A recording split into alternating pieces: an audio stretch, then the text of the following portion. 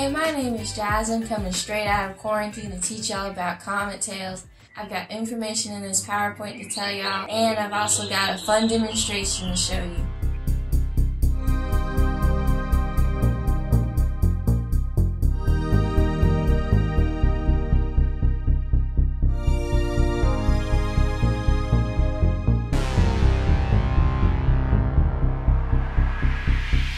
A comet is formed when dust particles combine together to form an icy rock after a high-speed collision.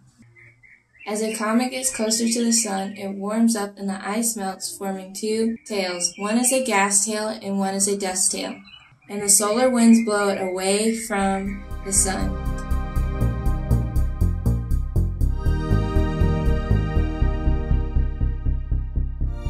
How to make a comet on a stick. Supplies that you'll need. You'll need any type of stick.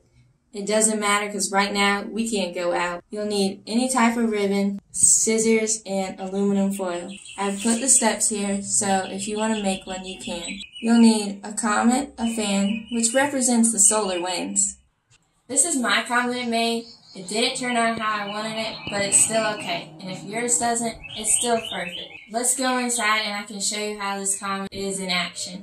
First, you turn the fan on high, and then you start far away and slowly get closer.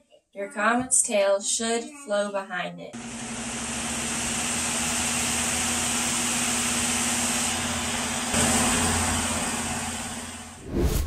Have you ever wondered why a comet has two tails and how long a comet's tail is?